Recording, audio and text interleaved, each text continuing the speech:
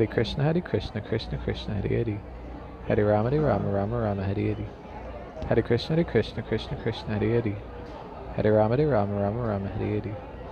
Hare Krishna, Krishna Krishna, Hare Hare. Hare Rama, Rama Rama, Hare Hare.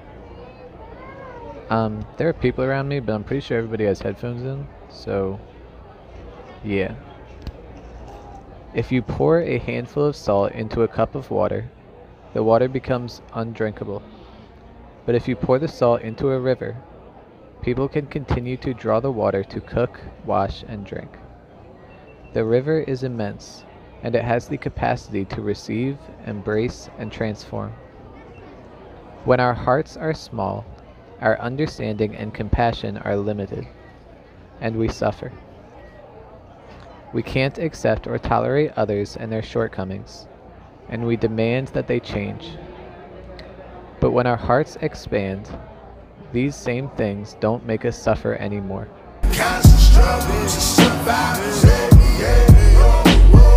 Dirty money, clean money, we can see the difference. Tell a bartender, leave some liquor for my niggas. Streets full of wolves, so my appetite grew. I was hungry for this rap shit way back in high school. Motivated, not somebody, you to break the rule. Coordinated mind frame, slaughtering your view. Smoking on this green trees, I don't get the blues. If I see a nigga lurk, then I gotta chuck a deuce. I was clocking out at work. Around the same time, I was writing out of thirst. Working 3 jobs, I ain't wanted by the perk. Friends to leave the cold turk. It was ADHD, smoking weed before church. Now I'm back home. Tap dance on the platform with the mask on. Hit the squad for the bathroom. Want it, now I gotta last long, dog. I just get a bigger John if he act raw. Upside down, independent. Look, tell my moms I did.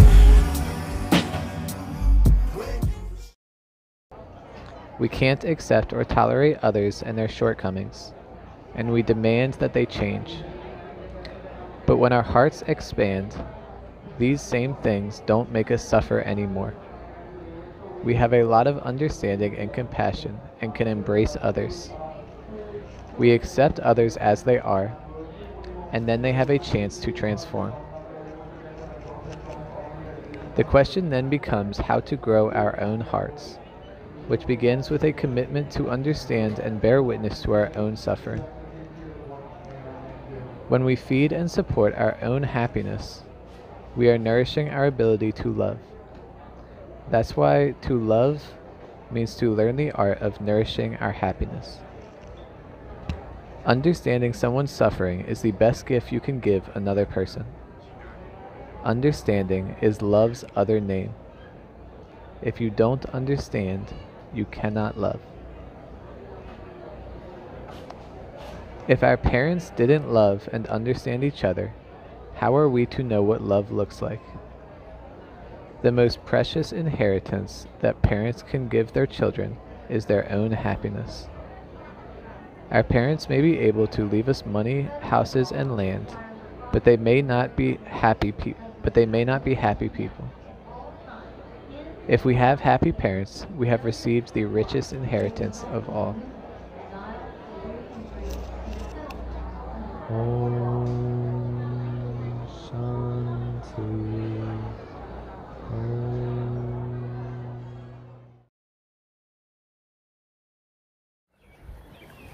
Hare Krishna, Krishna Krishna, Hare Hare. Hare Rama, Rama Rama, Hare Hare. Hare Krishna, Krishna Krishna, Hare Hare. Hare Rama, Rama Rama, Hare Hare. Hare Krishna, Krishna Krishna, Hare Hare. Hare Rama, Rama Rama, Hare Hare. Hare Krishna, Krishna Krishna, Hare Hare. Hare Rama, Rama Rama, Hare Hare. Hare Krishna, Krishna Krishna, Hare Hare. Hare Rama, Rama Rama, Hare Hare. Hare Krishna, Krishna Krishna, Hare Hare. Hare Rama, Rama Rama, Hare Hare. Hare Krishna, Krishna Krishna, Hare Hare. Hare Rama, Rama Rama, Hare Hare. Hare Krishna, Krishna Krishna, Hare Hare. Hare Rama, Rama Hare Hare. Alright, I sort of relocated.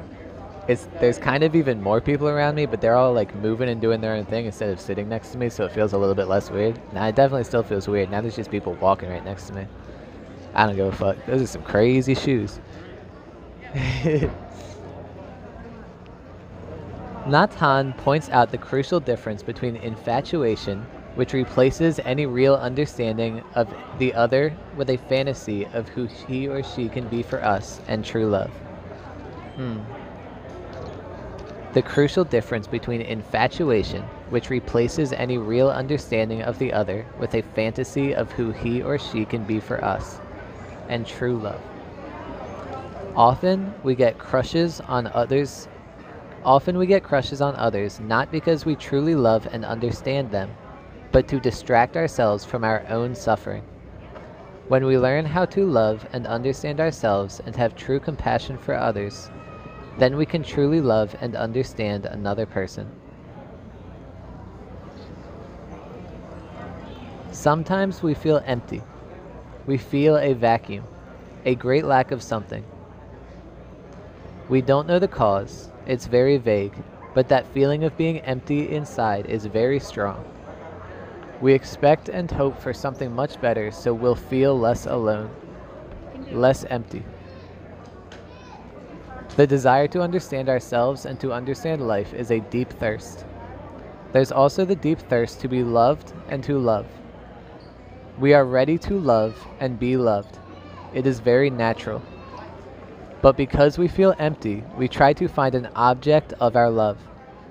Sometimes we haven't had the time to understand ourselves yet. Oh my God. Distractions. Sometimes we haven't had the time to understand ourselves, yet we've already found the object of our love. When we realize that all our hopes and expectations of course can't be fulfilled by that person, we continue to feel empty. You want to find something, but you don't know what to search for. In everyone there's a continuous desire and expectation, deep inside. You still expect something better to happen. That is why you check your email many times a day. The essence of loving kindness is being able to offer happiness. You can be the sunshine for another person. You can't offer happiness until you have it for yourself. So build a home inside by accepting yourself and learning to love and heal yourself. Learn how to practice mindfulness in such a way that you can create moments of happiness and joy for your own nourishment. Then you have something to offer the other person. If you have enough understanding and love, then every moment, whether it's spent making breakfast, driving the car, watering the garden, or doing anything else in your day, can be a moment of joy.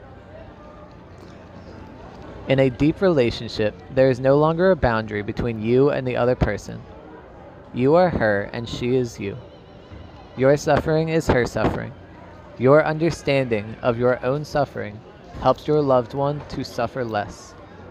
Suffering and happiness are no longer individual matters. What happens to your loved one happens to you. What happens to you happens to your loved one. In true love, there is no separation or discrimination. His happiness is your happiness. Your suffering is his suffering. You can no longer say, that's your problem.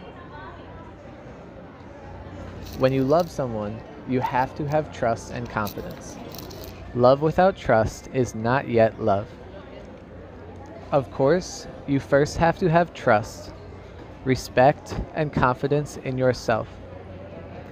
Trust that you have a good and compassionate nature. You are part of the universe. You are made of stars. This trash can behind me is just like never-endingly relocating itself.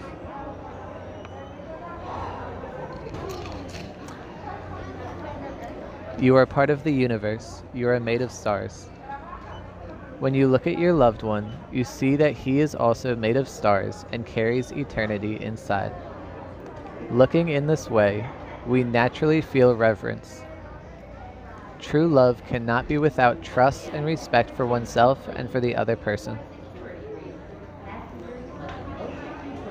To love without knowing how to love wounds the person we love. To know how to love someone, we have to understand them. To understand them, we need to listen. When you love someone, you should have the capacity to bring relief and help him to suffer less. This is an art. If you don't understand the roots of his suffering, you can't help, just as a doctor can't help heal your illness if she doesn't know the cause. You need to understand the cause of your loved one's suffering in order to help bring relief. The more you understand, the more you love. The more you love, the more you understand. They are two sides of one reality. The mind of love and the mind of understanding are the same.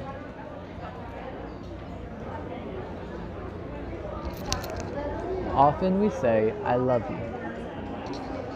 We focus mostly on the idea of the I, who is doing the loving, and less on the quality of the love that's being offered. This is because we are caught by the idea of the self. We think we have a self, but there is no such thing as an individual separate self. A flower is made only of non-flower elements, such as chlorophyll, sunlight, and water. If we were to remove all the non-flower elements from the flower, there would be no flower left. A flower cannot be by herself alone. A flower can only interbe with all of us. Humans are like this too. We can't exist by ourselves alone. We can only interbe. I am made only of non-me elements, such as the earth, the sun, parents, and ancestors. In a relationship, if you can see the nature of interbeing between you and the other person, you can see that his suffering is your own suffering and your happiness is his own happiness. With this way of seeing, you speak and act differently. This in itself can relieve so much suffering. Hare Krishna, Krishna Krishna, Hare Hare. Hare Rama, Rama Rama, Hare Hare.